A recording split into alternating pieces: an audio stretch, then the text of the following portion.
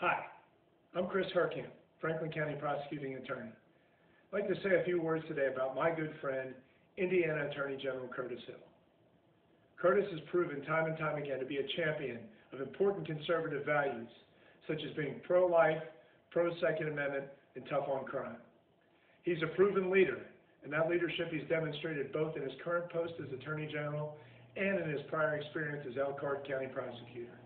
I hope you'll join me today and continue to support Attorney General Hill as he reflects the values that us Hoosiers, and especially as conservatives, we hold to be most important. Thank you for your time, and please be safe.